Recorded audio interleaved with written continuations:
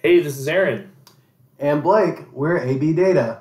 Thanks for watching our Alteryx tool demonstration videos.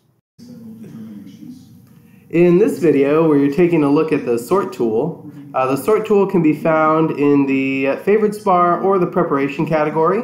And as always, we're going to take a look at the example that Alteryx provides us. We're just going to sort by one column, in this instance, customer ID, and we're going to sort in ascending order. It'll be one of your favorite tools to play with because it's one of the easiest to configure. That's definitely true. So in this case, we're going to be sorting on customer ID, which is an integer, so it's just going to sort very nicely from smallest to largest. You can also sort on multiple columns. In this case, we're going to sort by last name and first name. So we're going to sort last name, ascending order, and then first name, ascending order as well.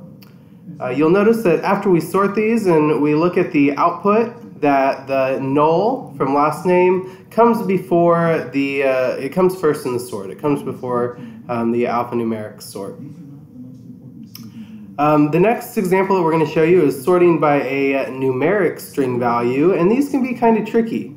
They may not sort how you expect them to because numeric strings are sorted left to right, character by character. So as we look at this sort, we have 1, 1, 2, 22. 22, 4. What's going on there? Yeah, so that's because we're, again, sorting left to right, character by character. All the numeric characters are going to come before the letters as well.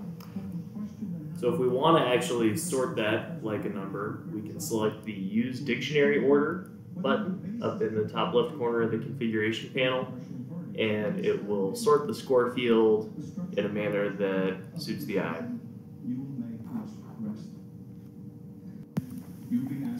Thank you for learning with us today. Good luck on your Alteryx journey. For more information on custom training, managed service automations, and more, please visit our website at abdataconsulting.com.